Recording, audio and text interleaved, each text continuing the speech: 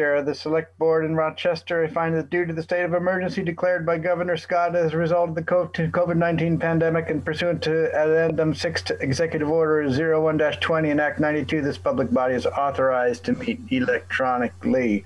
And we're using the Zoom platform to do this, and anybody that wants access to these meetings, and we add this person in here that wants to get in, can either find it on the town website or request to be emailed invites, or find it on the publicly posted notices and agendas throughout town. So without further ado, I would like to start this meeting. Yeah, I had to unhook that computer to hook up this computer, so I don't have the documents at hand. Pat, you want to guide us through the agenda? I can't quite read that there. Agenda is to approve the education tax rate. That's the only thing that's on the agenda. Yep. The non-homestead tax rate set by the state for non-homestead is $1.48.15. And the homestead tax rate for residents is $1.5155. Interesting. So the homestead tax rate is now higher than the non-homestead tax rate. That's a switch, isn't it? It's often the case as I deal with real estate in different towns. It's definitely not unusual. Yeah. So this is set by the state, Pat? Yep. Yes. Okay, thank you. Now, what were you going to say, Julie? Oh, sorry. We had to change a couple things on the tax worksheet. Louis lodged another change on his 411.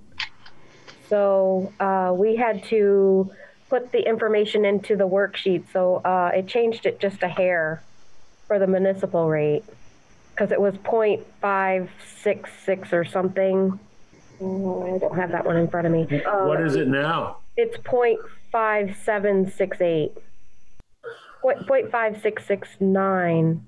Wait a minute. Okay, Julie, I'm going to wait until you guys approve this before I write anything down. I'm getting confused. So do we have to okay that new? We must have to okay the new municipal rate also, then, right? No. It was like 5665. It went up to 5669. Louis had to put in another veteran exemption. So it bumped it up just a little bit, just for the municipal tax rate. And then when we put in this 1.4815 for the non-residential education tax rate, the final tax rate went to 0.5768494. As Julie has sent you this, right? No, actually, I haven't sent this out. Okay. What was that again? It was 0.5768494. Again, that's the municipal rate, correct? The municipal plus the, what is it called? The non-approved, state education, non-residential tax rate.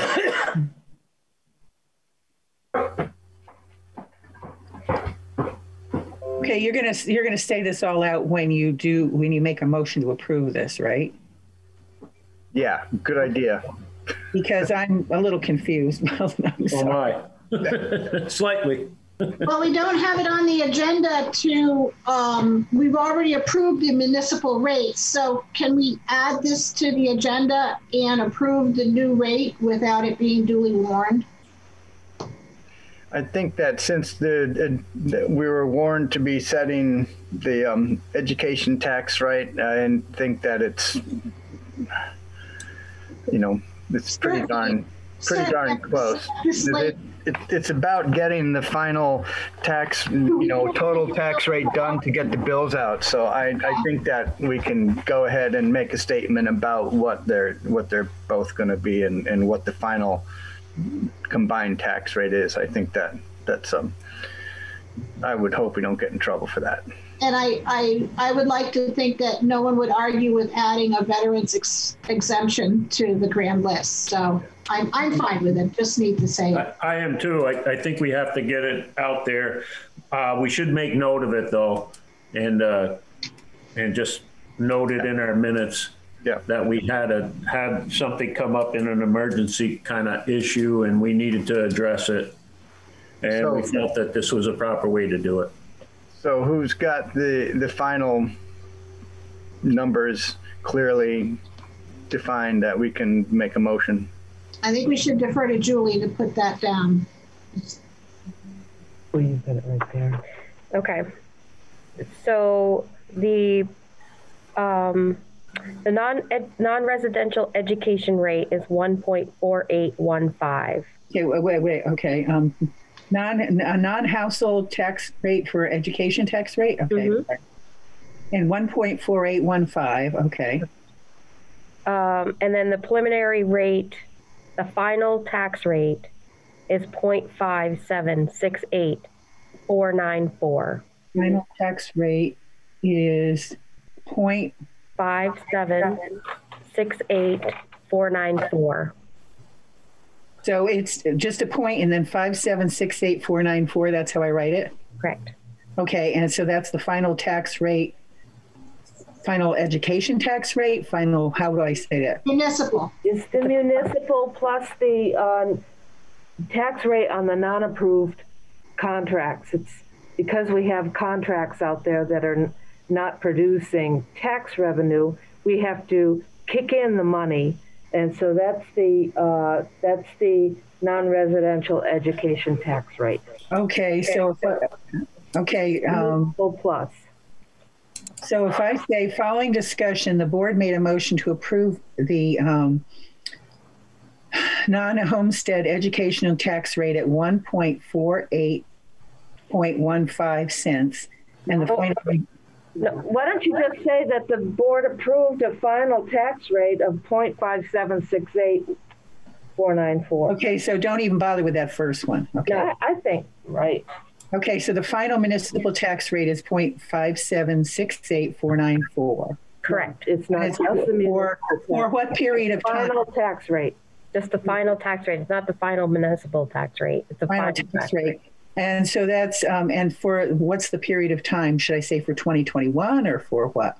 For fiscal year 21. Yeah. Fiscal year FY21. Okay, thank you. I'm sorry to bother you, but I just want to No, make that's all right. it's confusing and I want to make sure I get it correct in the paper. Very confusing. Yes.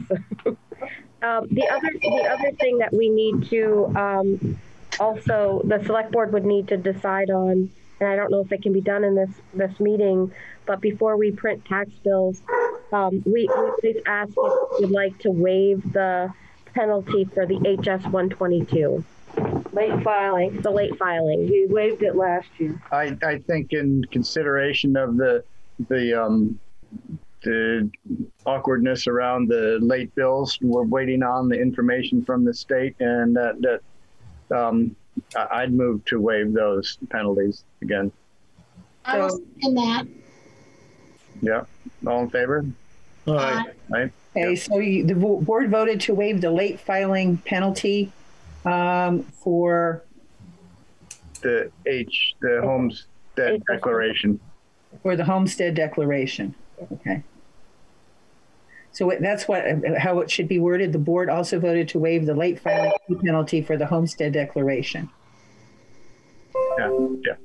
Okay, thank you. For the same period, right? Yes. Yes. Thank you. Sorry to bother you. No, it's all right.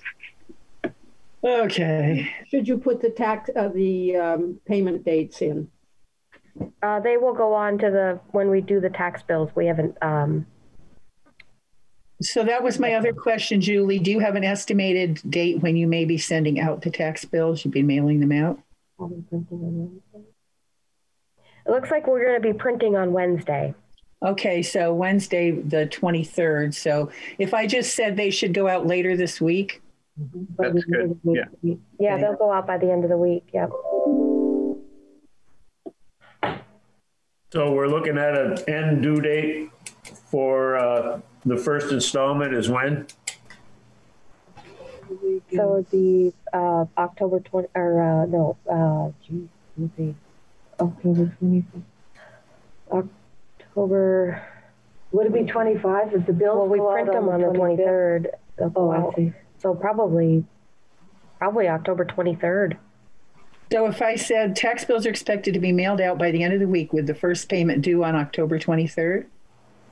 Or should we do the 25th? I think the 25, but the tax bills go out on the 25th is 25th. on a Sunday. 25th is a Sunday. Oh, 25th is a Oh, Sunday.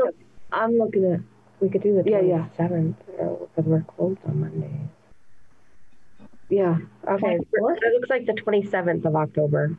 27th. Okay. Okay. Thank you.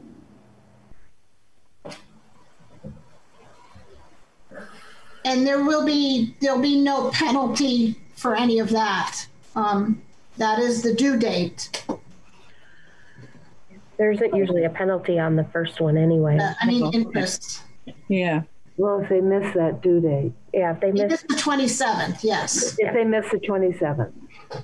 because we've got people pretty confused at this point. Yeah. Including ourselves. Yeah. There's a lot of that going I'm around. scratching my head over here. You know, once you see this spreadsheet, it'll make sense to you. Yeah, So that- we'll have a payment due on October 27th and a payment due on November 15th. no, No, not, we only are requiring 3. Yeah, we split it into thirds. So what is the next payment? that will stay the same. The February and May payments will stay the same. Okay, Yep. okay, good enough. So the other two payments are due in February and May. Yeah. Payments will be due. And they're the same dates. I think they're the 15th. Yeah. Well, no, they won't be the 15th No. because they fall on the weekend. So we decided on February 16th and May 17th. Okay. Thank you for putting up with all my questions. I appreciate Oh, it. it helps to clarify. You guys have anything else you need to decide? Or I guess we make a vote to approve the rates? No, I guess I would move to approve as so clearly stated. I second that. All in Clearly favor? state them, dude. Aye. Okay. All right. Are you clearly stating them now? I don't dare. I think we'll get Don't it. worry, I'm not going to mention that the select board was confused about this. No, I'd say the select board was relieved to finally put it to rest. Hooray, hooray, right? Yeah, that's the way I would phrase it too. Okay, should I say the select board was shooting off fireworks? Because now, No, we don't want to start any fires. oh, that's right. God, we've had enough power stuff. Any fires, we had that at the substation yesterday, yeah. Hey, the fried squirrel. I thought that was, I just talked to Frank about the fried squirrel, so. Yeah. Is that what the reason why the power was out? Yeah. Well, currently it fried one of the computers at the hardware store too, so I've Oh, got really? crisis on my hands at the hardware. No register. Oh, no. Oh, God. Oh, that's awful. That little squirrel did a lot of problems. It made a lot of problems. But he paid for it. Yeah. All right. I think that's it, right? Great. Okay. Okay, I'll have this tax worksheet here for you to sign, all Okay. three of you. Yeah, we'll come in and do that. Okay. Yep, I'll be over. And if you'd like, I could send that over to you too. Is that something you'd like in an email? Just so you could see it, or? I'll just as soon stop in and sign it. Okay, no Yeah. problem. Okay. Yeah, I'll stop in, sign it. Yep. All right. Thank you all. Okay. Thank you. Have a good day, Ciao, everyone. fellas.